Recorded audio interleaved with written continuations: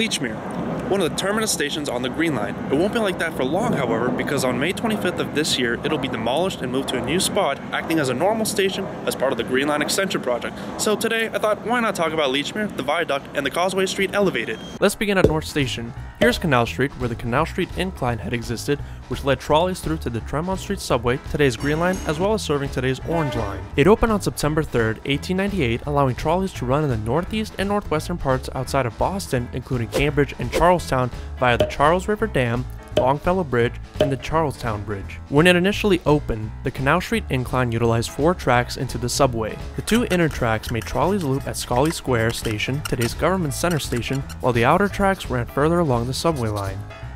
In 1901, the 2 outer tracks were used by the Charlestown Elevated Rapid Line Service, today's Orange Line, which meant trolleys would only terminate at Scollay Square. But in 1908, 2 new tracks were built at the portal to accommodate for the Charlestown Elevated, giving the 2 outer tracks back to streetcar use. We will talk about the Charlestown Elevated in a future video, so stay tuned. From Cambridge to the Canal Street Incline, trolleys had to run along the Charles River Dam. However, much like the downtown area, this road segment was congested, leading trolleys to take a lot of time to get to the subway portion. To speed up operations, the Lechmere Viaduct and the Causeway Elevator were constructed, with construction starting in 1907 and completing in 1912. The station behind me is the Science Park Station, built in 1955 as the last part of the Viaduct. It was built there to accommodate for the Museum of Science, built in 1951. If you weren't around the area, this station was actually renovated back in 2011, the only main difference being that elevator right over here. There. Essentially, Lechmere acted as a gateway for streetcars in Cambridge to get into the subway. However, with so many routes squeezed in such a small corridor, it became problematic.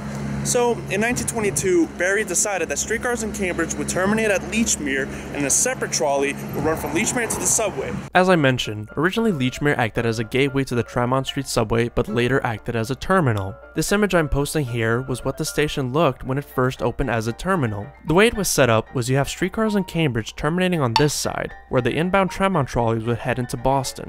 Streetcars would then go around to the other side of the station to pick up passengers from the outbound or terminating tracks of the subway.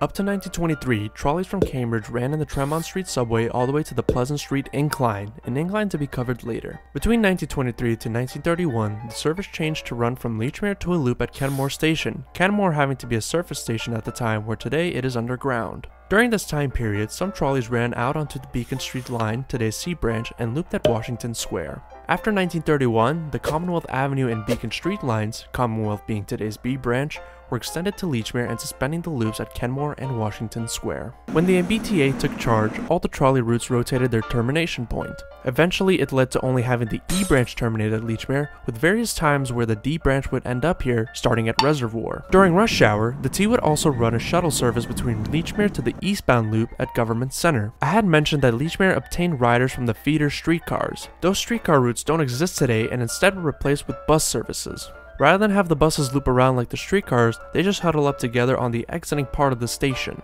If you come to Causeway Street today, you might notice a lack of elevated tracks. In 1997, it was decided that the Green Line would run underneath North Station and a new incline would be built before Science Park Station.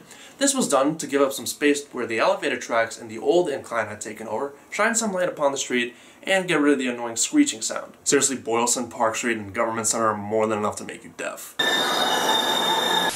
On June 25, 2004, the Causeway Elevator was permanently closed, and 3 days later, the new North Station stop was in full operation. It wasn't until November the following year the trolley service resumed towards Lechmere via the new tunnel and incline. Up until 2020, Lechmere acted as a terminating point for the Green Line.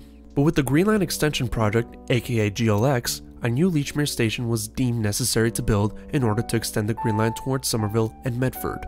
So, while we say goodbye to an old era, we invite a new generation of travel towards and beyond Lechmere. What was once a terminating point for trolleys from Cambridge and Boston will soon be one that will extend the path for the Green Line.